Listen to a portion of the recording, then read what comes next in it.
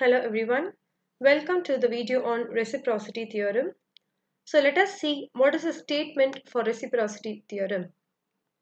So the statement is in a linear bilateral single source circuit, the ratio of excitation to response is constant when the position of the excitation and response are interchanged.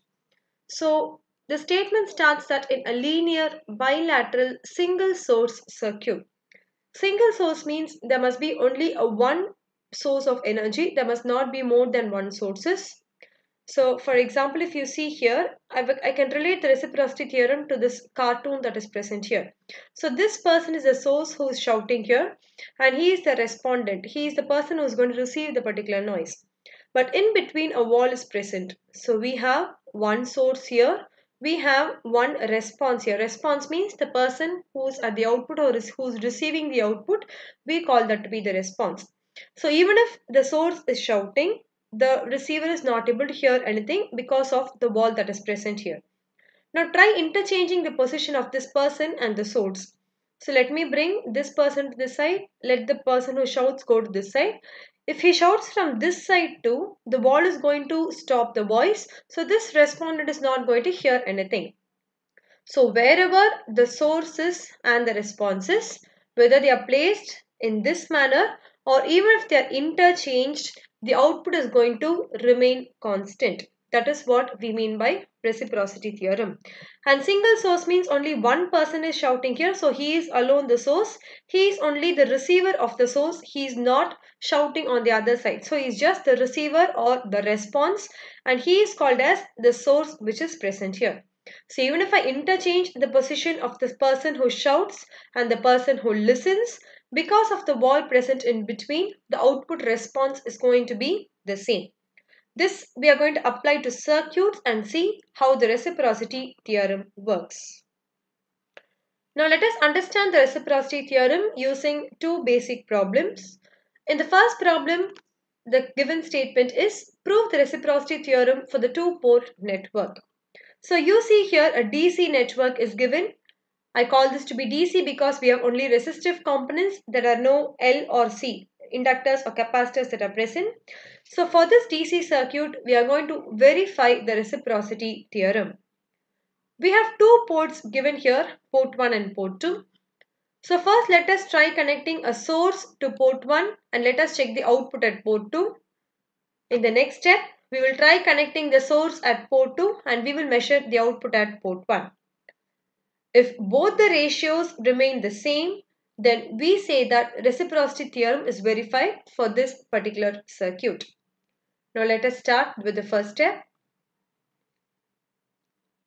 So case 1, I am going to provide the excitation which is the input source at port 1 and we are going to measure the response as at port 2. So first step, I'm going to connect the voltage source which is E to input and I'm going to short circuit the port 2 in order to measure your output. So what we have done to the previous diagram, I have connected the voltage source to the input port and I'm going to measure the output here. So we have short circuited this particular output port 2. Now if you see this is similar to a mesh analysis. So we can assign three currents I1, I2 and I3. Now let us apply mesh analysis and try to find what is the output for case 1. So if you see in the circuit, there are three mesh currents I1, I2, I3 and there is one voltage source connected to the first mesh. Then how are we going to write the matrix for this mesh analysis?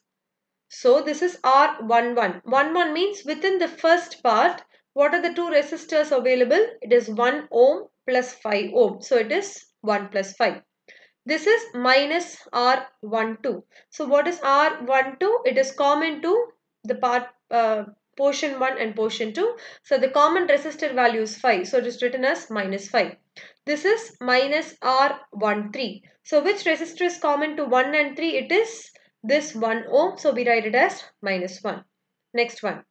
Minus R21. So which is again common to 2 and 1? It is minus 5.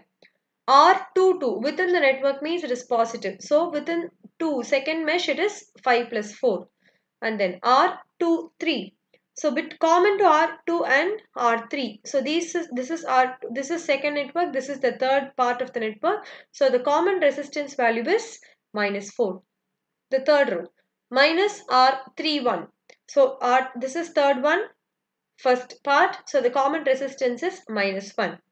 This part minus R32. So 32, what value is common? It is -4 and plus R33. Within the third part of the circuit, what are the resistors available? It is 1 plus 2 plus 4. So here you written 1 plus 2 plus 4, and there are three currents, I1, I2 and I3.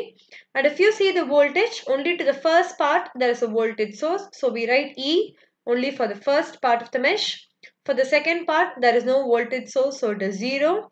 Once again for the third part there is no voltage source, so it is 0. So we write this as E0, 0. Now simplify this particular matrix. So this is 6 minus 5 minus 1 minus 5 plus 9 minus 4 minus 1 minus 4 and 7 into I1, I2, I3 is equal to E0, 0. Now where do we measure the output? It is across the second branch. So to find I2, the current passing through here is nothing but the current I2. So to find I2, we are going to find del 2 by del. We are going to apply the law and calculate I2 by first finding the delta value and then finding delta 2 value and dividing delta 2 by delta, that gives our required I2 value.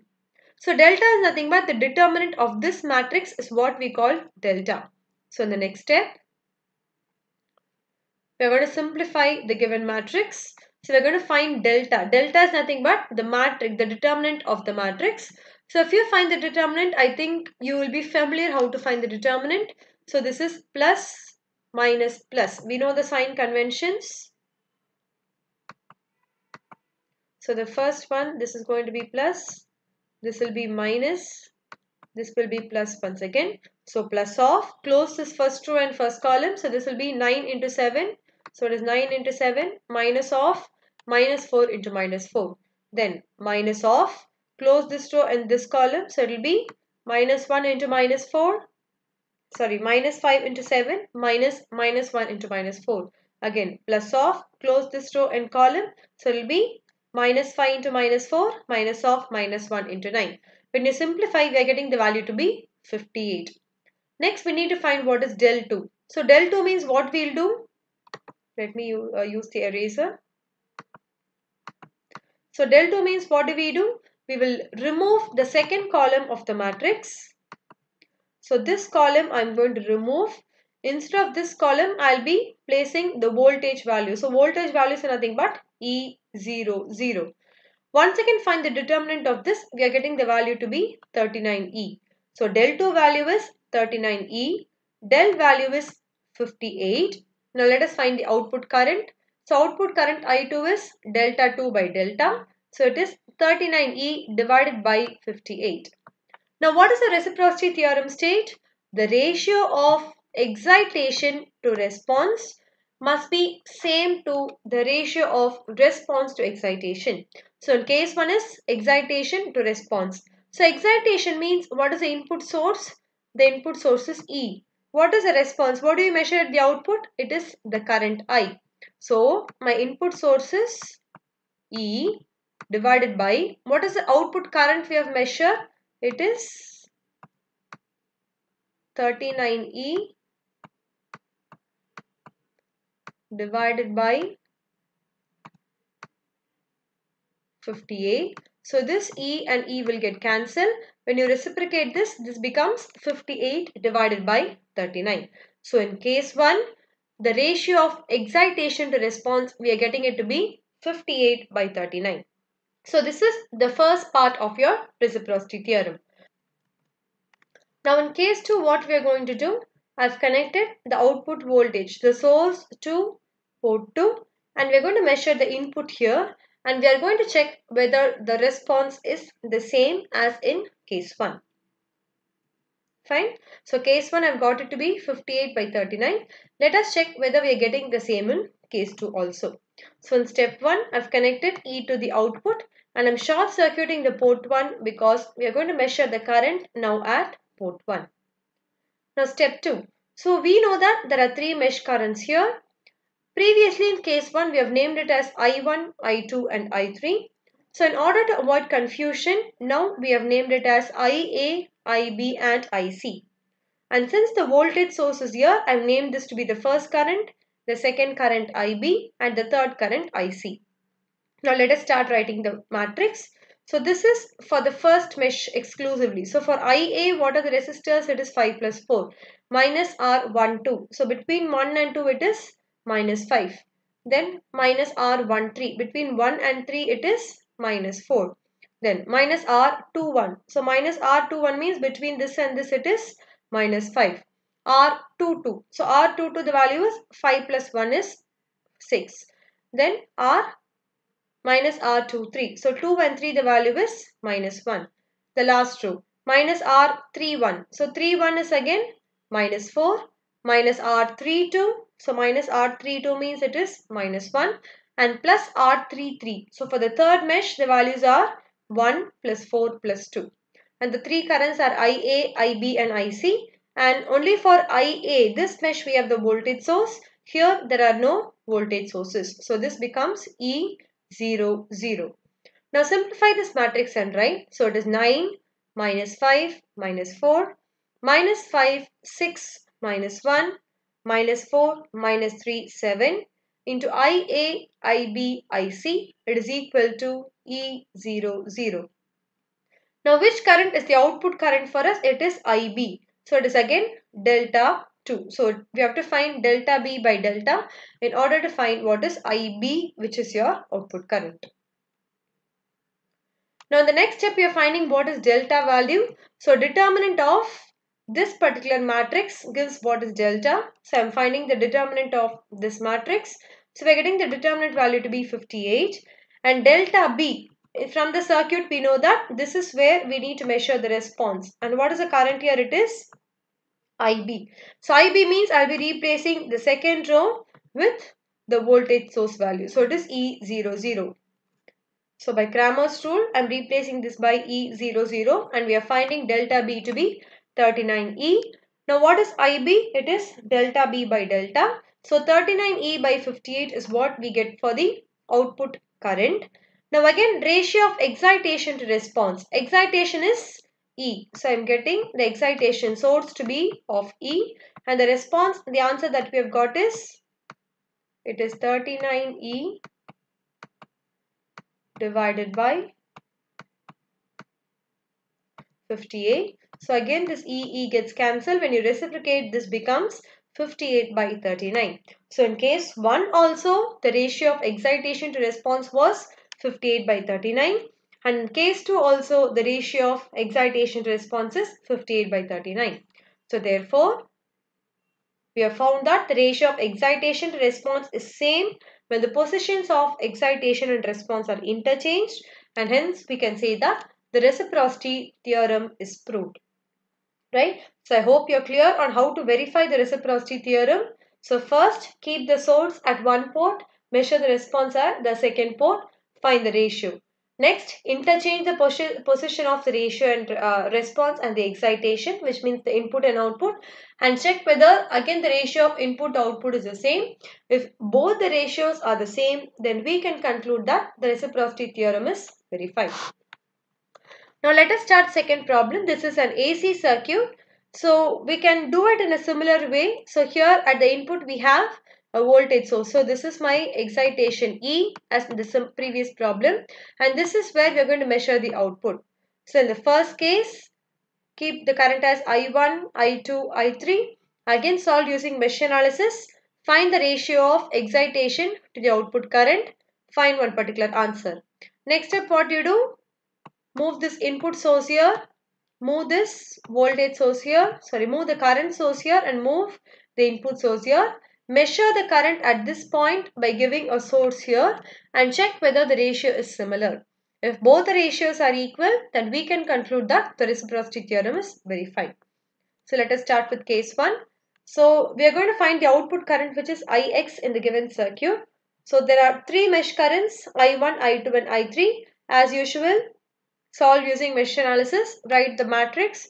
So this is R11 alone. So R11 alone means it is Z11 here because it is a combination of R and L. So 8 plus J4 and then minus R12. So minus J4.